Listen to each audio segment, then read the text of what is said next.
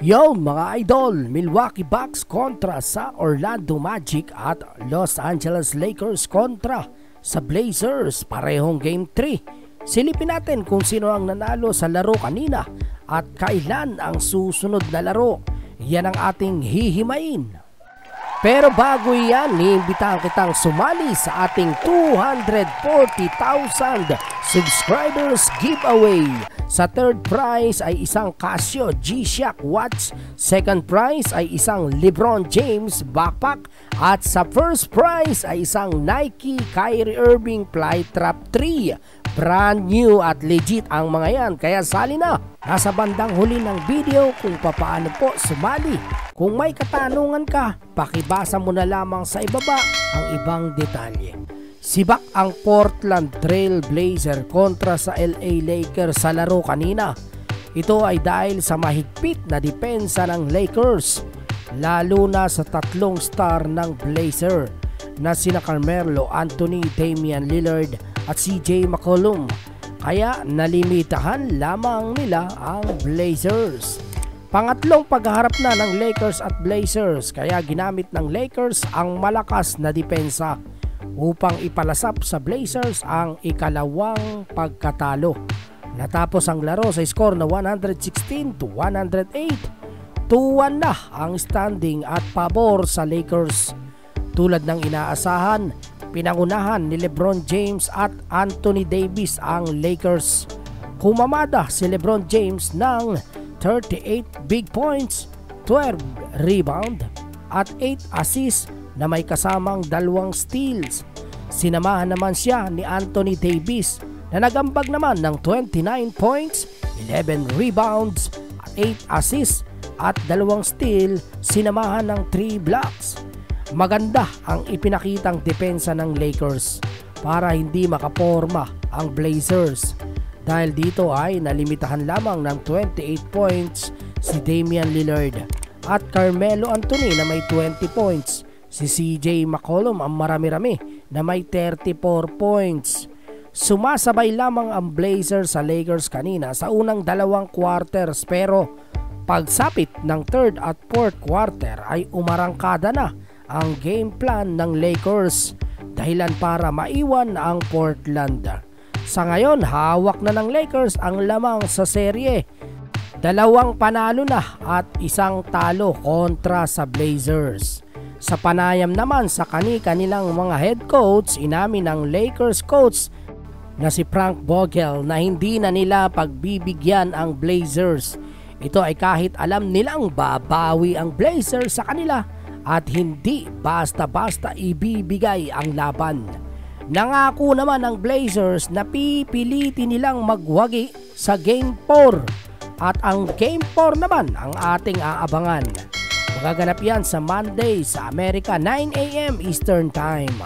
Samantala sa ibang laro naman, sa laro ng Milwaukee Bucks at ang Orlando Magic, kanina pa rin, kayod kalabaw si Giannis Antetokounmpo para patunayan na dapat siyang maging MVP ngayong season.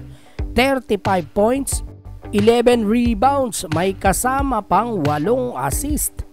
Abay, maganda ang ginawa niyan. Ang ginawa ni Giannis ay may 56.1 shooting, grabe. Sa 14 na tira, 12 diyan ay pumasok, dahilan para manalo sila sa Orlando Magic sa score na 121-107. Pabor sa Milwaukee Bucks. Hawak na ngayon ng Bucks ang kartadang 2 panalo at 1 talo. 3-0 na dapat yan eh. Nasingitan lamang sila noong unang laro.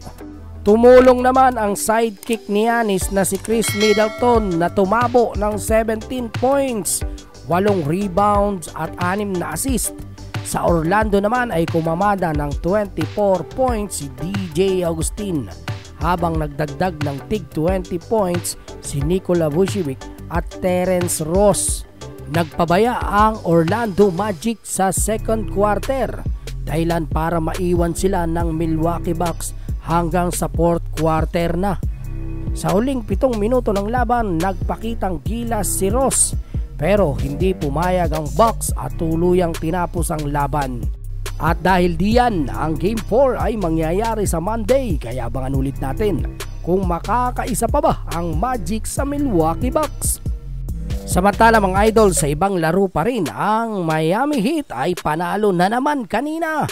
124 kontra sa Indiana na 115.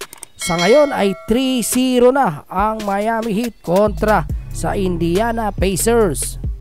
Ang Indiana Pacers ay pinangunahan ni Brogdon na may 34 points, 7 rebound, 14 assist at 2 steal.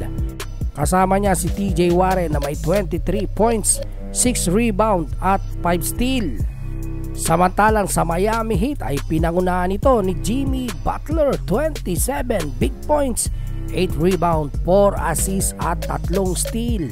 Samantalang sumama naman si Dragic, 24 points ang inambag niya, 6 assists at 3 steals para manalo ang Miami Heat kontra sa Indiana Pacers. Samantalang ang Houston Rockets at ang Oklahoma City Thunder kanina ay umabot sa overtime para manalo ang OKC. Ibig sabihin, nakaisa na ang Oklahoma City Thunder sa Houston Rockets. 2-1 lamang ang Houston. Pinaunahan naman ito ni James Harden na may 38 points, 7 rebound, 8 assists. Tumulong naman si Jeff Green. Kung dati 9 points lamang ang ginagawa niya, tumulong siya kanina na may 22 points, 7 rebound at 2 blocks. Sa Oklahoma City Thunder naman, ang 6-man na si Dennis Schroeder ay mayroong ambag na 29 points, 5 rebound, 5 assists at 2 steal.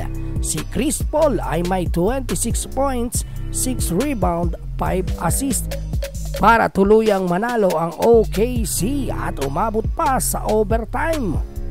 Yown mga idol, ang update natin sa NBA game kanina. Abangan na lang natin sa susunod na laban ang dalawa at iba pa. Please like and share the video at mag-subscribe ka na rin at pindutin ang notification bell para hindi ka mahuli sa mga latest upload natin. At please do a comment down below base lamang po sa masasabi nyo sa video for the day at wag nang mag-comment pa ng iba. Salamat po, keep safe mga idol. Yown mga idol, niimbitahan kita sa ating 240,000 subscribers giveaway. 3 mapalad na subscribers ang bibigyan ng premyo.